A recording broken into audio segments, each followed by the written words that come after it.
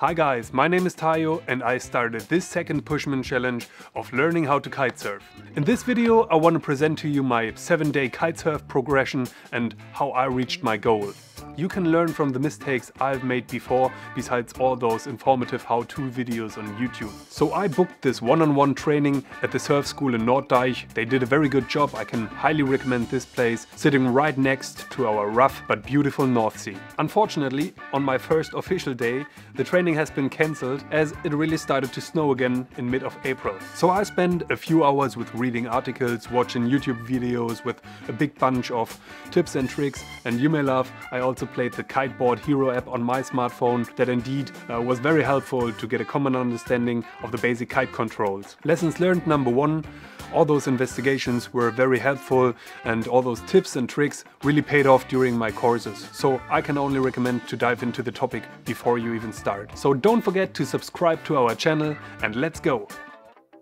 On my first day, the wind direction and speed were brilliant for beginners with 14 to 19 knots of wind, even if it was a little cold with both air and water temperatures of about 6 degrees. As usual for beginners, we decided to go with a big board and a small kite, so picked a Cabrina board with 150 x 45 centimeters and a Cabrina switchblade kite with 10 square meters. At first we went through the basics such as rescue measures briefly, and I got my hands on very fast by setting up the kite, bar and board and adjusting the foot straps. However, I did not start the kite on land due to safety reasons. Instead, I had to relaunch in the water. Here I learned how to steer the kite into the different wind zones, made some power dives on my first buddy drags, and then it got serious by trying my first water starts. After a couple of very cautious attempts, I made my first meters with the board.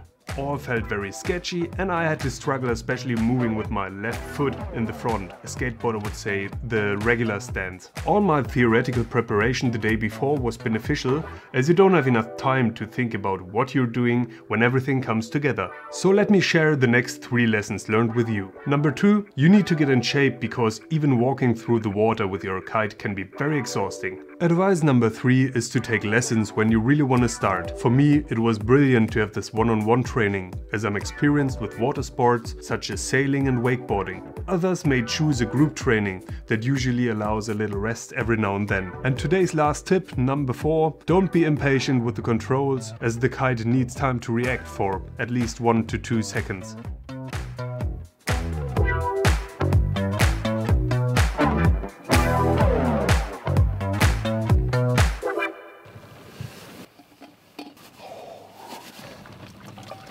That's about it for day 2, coming straight from the water. Today the conditions were pretty similar to what we found yesterday, but we've taken another kite, this time a 12 square meter one, a little bit more power in the kite.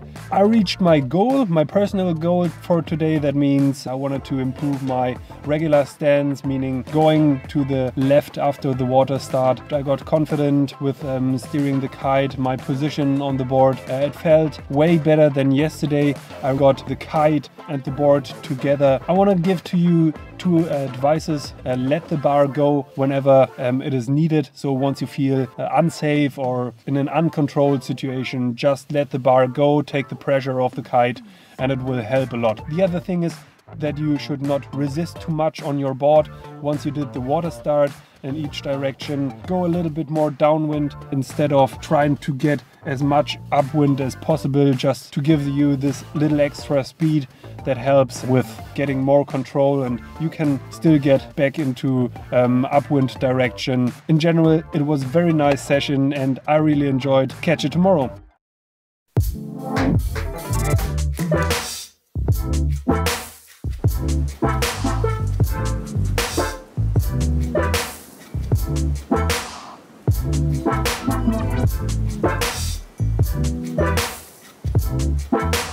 Day number 3 worked out very well. We had 22 knots of steady wind and picked a smaller board with 1.35 meters and a 9 square meter kite. My coach taught me to avoid too much weight on my back foot. I concentrated on bringing myself above the center of the board instead of leaning backwards too much and thus losing speed. So I improved my entire body positioning and gained speed and control. The water start improved significantly and both directions felt already pretty comfortable. In one situation I inverted the kite and lost control of it, so that I had to pull on my quick release, the second safety measure after letting the bar go. And that brings me to my today's advices with familiarizing yourself with the particular self-rescue measures in order to be prepared for different kinds of emergency situations. Practice how to use the quick release and especially how to bring everything back together. I also learned that one should not get frustrated after falling. Take a risk and don't be afraid too much.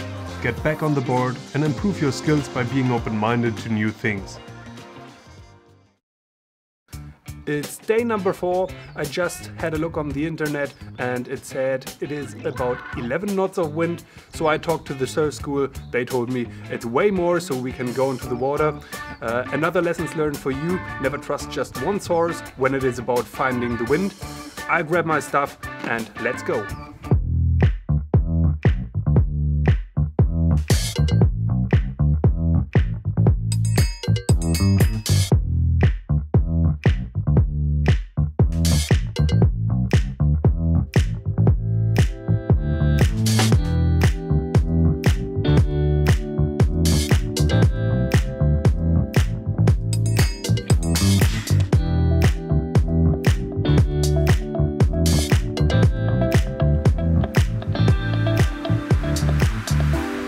Another awesome session.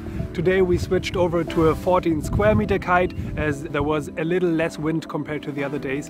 It was all about tagging, and I was able to do maybe 7 or 8 very good tags, so I'm absolutely satisfied with the results. My tips to you are, first of all, that you really need to enjoy, you really need to have fun, as it is mainly all about it. The other thing is that once you try to do the tag, is to get hard on the edge of your board, make a proper curve, and within this move you really need to get your kite from 2 o'clock in a steady move right into your dive, your power dive. After a while you get used to it. It's just about practicing and, as I said, having a lot of fun. And more important than everything else is to get friends by your side and enjoy the sports with someone else together. So there's another Pushmentee who started his journey today. I enjoyed it. Hang really. loose.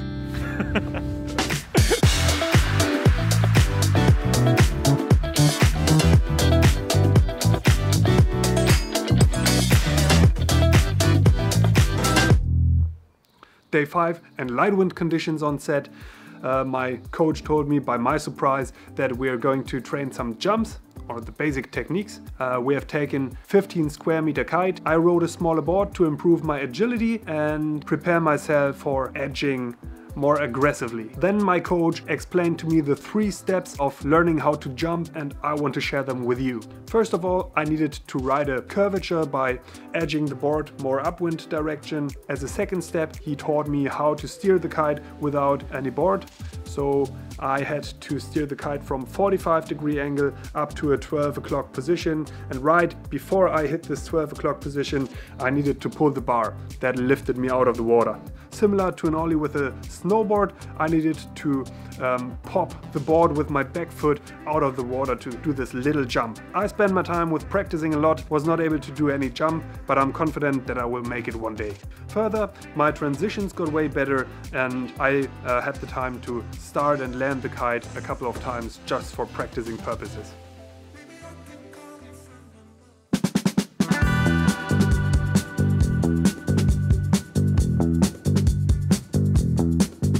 Choppy conditions on day 6. It was very gusty, a strong breeze, 20 to 25 knots. I've taken 10 square meters of kite. Most of the time I was concentrated on compensating the incoming waves, but I did what was planned, and that was popping myself out of the water. As the spot was pretty crowded, I was very cautious as I did not want to tangle up with any other kite. My daily tip to you is stay out of the crowded areas, familiarize yourself with the international regulations of preventing collisions at sea, and of course put yourself into a resting position, like in a water start position, once you feel unsafe.